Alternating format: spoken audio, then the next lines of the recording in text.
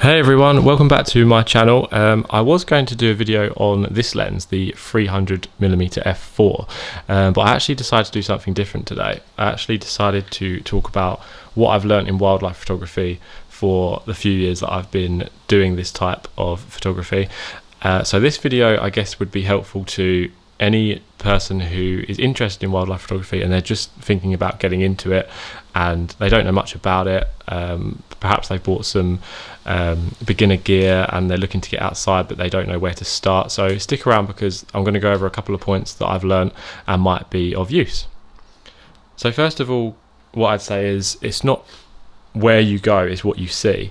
Sometimes you can drive for a whole hour to a new place, and whilst it is really exciting because you're somewhere that you've never been before, you can just have an okay time and you might not see what you were after, and you could have a totally different session if you drive 10 minutes down the road to your local nature reserve and you could see something that makes you remember why you like this type of photography, wildlife photography. So you don't always have to go far, and obviously not going far has its benefits as well because you can be there in 10 to 15 minutes, so you get more time there, which leads me on to my next point about conditions. So conditions are really important, just as they are in landscape photography. You wouldn't think it in wildlife photography, but the lighting sets the scene as much as your subject. So if you go to somewhere that's only 10 to 15 minutes away, you can get up early for misty valleys, or you could go out late in the evening in summer for sunset, where you might get nice back illuminated animals. If you shoot in winter, for example, which is just, it's coming up in a couple of months, if you had some snow where you live and you see a robin, then the colours just change it dramatically because, you can have the benefit of a blue sky on a sunny day, but you could also have harsher conditions that appeal to you. Not everyone has the same style of wildlife photography, and not everyone lives in England. Some people live in Sweden that do wildlife photography, Russia, Estonia, they do fantastic bird photography. So, the benefit of having blue sky on a sunny day would mean lower ISO levels, which would help keep the noise down, so it would be cleaner images, which is always helpful. You can get that in winter on a nice crisp sunny day, but yeah, get up early and get out at different times because the conditions will affect your image and it might give you a certain look or style that you hadn't thought of before. Another tip which I'd say for a beginner is to pre-program your settings. So what I mean by this is to pick your favorite tried and tested settings. So I'm just going to go into the menu system here, and if I hit menu,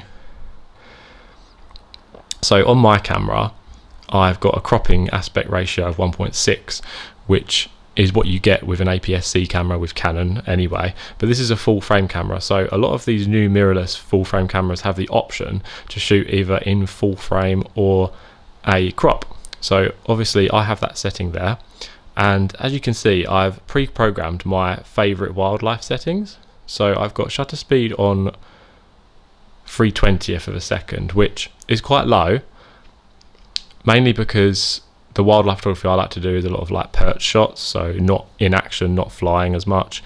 I've got f6.3 to keep it nice and sharp, and I have a default ISO of 500. So what that does is it helps me be prepared for mostly any scene. So if a kingfisher was to turn up, I could get a perch shot of it with that shutter speed, whilst also not having much noise because the ISO's low. The aperture obviously is a bit sharper than, say, shooting wide open on this lens at f4.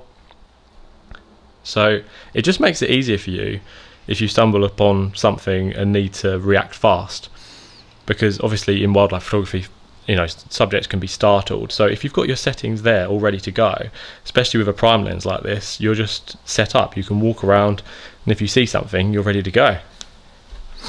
If you need to, you can bump up the ISO after you take the first couple of shots, which is often the case.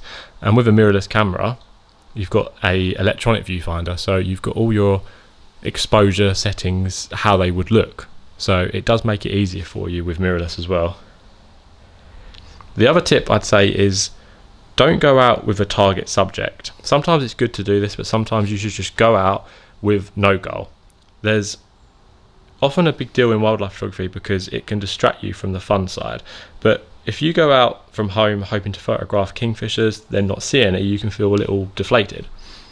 It's best to head out at interesting times, as I said, morning, evening, you know, for the conditions, but be more open-minded to what you see. So don't have a target all the time, just go for a stroll, go to a nature reserve, and you might see something that you haven't seen in 5 years or you've never seen. Another point I just want to talk about is frames per second. It's not all about frames per second. A lot of these mirrorless cameras can do 20 frames per second, 30 frames per second. Olympus, you know, they can do 60 frames per second, some of their mirrorless cameras. And whilst this is amazing, and it's a big jump in what it was a few years ago, they've come on amazingly. There are times when wildlife photography, you simply don't need that kind of frames per second. I mean, this camera is 5 frames per second, and it suits me for slow moving animals, perch shots, you know, things like that. So don't feel like you have to get the latest camera. I mean, it can feel like you're behind the pack, especially at the minute when, you know, there's cameras coming out that can do such blistering speeds, but you don't have to have 20 frames per second at all, which is something which, you know, I've realized now. I thought that wasn't the case to begin with, but you don't need 30 frames per second, you know. I mean, 10 is fantastic. If you can't get your shot with 10, then, you know, you need to just practice, basically. So the last point I want to go over is quite an important one, actually. So if you are literally starting out in photography with the main goal of doing and practicing wildlife photography as your main genre, then you need to decide between a full frame or an APS-C camera. So this is both a hard choice and a debatable one, but the good news is you don't have to pick nowadays, as I said, with a lot of mirrorless cameras, because they do come with a crop option. So if you know that you are going to get a mirrorless camera and you don't really want to commit to full frame or crop sensor, a lot of the full frame cameras do have a crop mode anyway. It will reduce the megapixels, but that can be good because it can also reduce the file sizes as well. So there's pros and cons, really. If you're still rocking a DSLR though, it's more of a decision you have to make. For example, a Nikon D500 is fantastic, that's a crop sensor DSLR, or do you go with a Nikon D5, which might have cleaner files because it's full frame, but you don't get that same kind of reach. A bit like with Canon cameras, a Canon 7D Mark II, or do you go with a Canon 1DX Mark II? The choice is yours. It's fantastic really that you've got the option nowadays. So yeah, those are my tips for what I've learnt with wildlife photography. There are some images I've taken over the last few years which obviously I've enjoyed, but I've never really got an amazing wildlife shot. But that's the beauty of it. You can do it for years and everything sort of clicks into place. You could be on a walk and you could see, like I saw a kestrel the start of this year, and it had perfect sky background. It was blue sky. It didn't take off. It just sat there and let me take some images, and I had the ISO at 500, so it was a very lucky shot, but also because I had my settings already pre-programmed, it was a very easy shot as well. So yeah, you don't have to go too far to see what you're wanting to see. Just get out there, make sure you've got a lens that's about 300mm full frame or crop sensor body attached to it, and just have some fun. So yeah, if anyone wants to ask anything in the questions, or they want to talk about their own wildlife experience or even their setup, I'd love to hear what they're shooting with and why, and how many of you out there like to do bird photography but don't think megapixels, frames per second, or even autofocus is that big a deal. So leave a comment, and that'd be fantastic, and I will get back to you. Yeah, thank you for watching, guys. Thank you. Bye.